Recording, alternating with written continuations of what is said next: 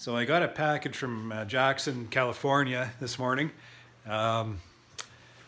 Keith Jarrett sent me 5 pounds of his protein substitute. He's just satisfying my curiosity. I've been pestering him for the longest time. It looks awesome, just like cookie dough. It's not sticky. The oils in there keep it from sticking.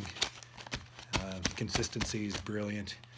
So it's getting a little bit late to feed to see if they'll take it, because they're not brooding. They pretty much should be done by now.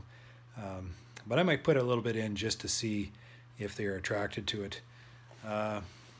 Sent a feed analysis, and it's really good. It's over 20% proteins, and the fats are up over 10%.